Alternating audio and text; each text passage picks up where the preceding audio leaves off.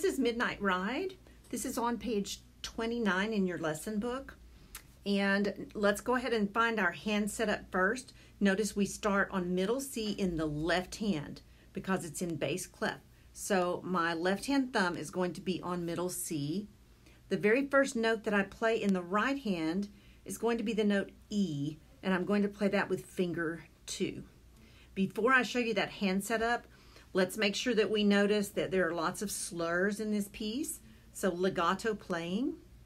Also, notice these little accent signs over certain notes.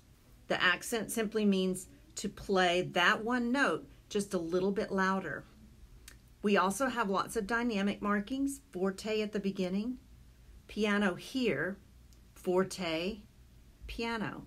And finally, we have a time signature of 3/4, which means we're going to be counting this 1, 2, 3, 1, 2, 3, 1, 2, 3. Make sure you follow the direction of the notes as they are moving and always look for patterns.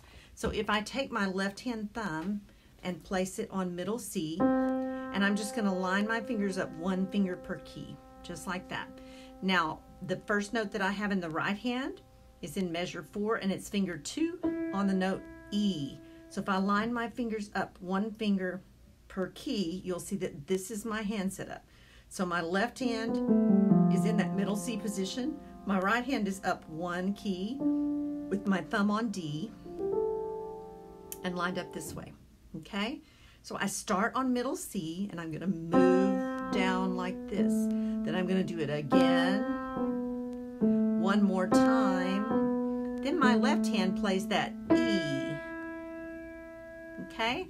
Now that is going to be line 1, and it's also going to be line 3.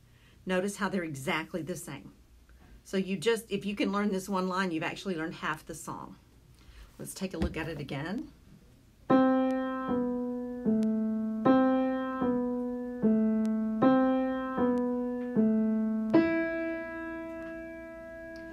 Moving on, when we get to square 5 or line 2 here, we play finger 3 in the right hand, and notice we're just going to move down and then right back up, and then we do the same thing, but we do it softer.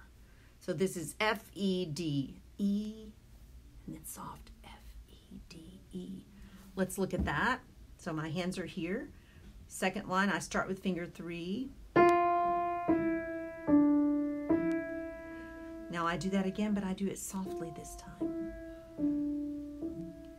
At square 9, it's just like the beginning.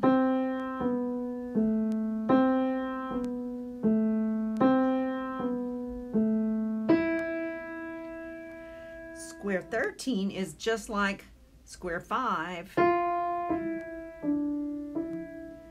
But our last 2 measures are different. We're going to play softly here, and we're going to use finger 2 in the left hand, which is the note B. We go up, back down, and then down again.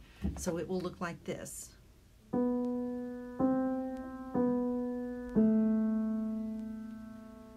So the very last line of music will look like this.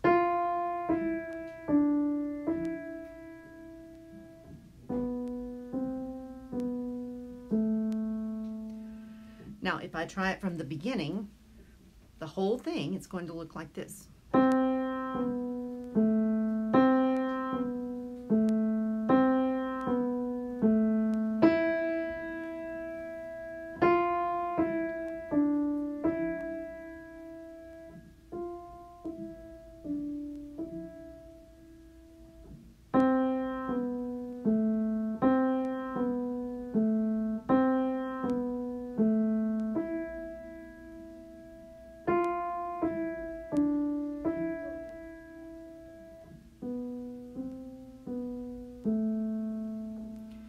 And then eventually you want to pick it up till it's at a faster tempo like this.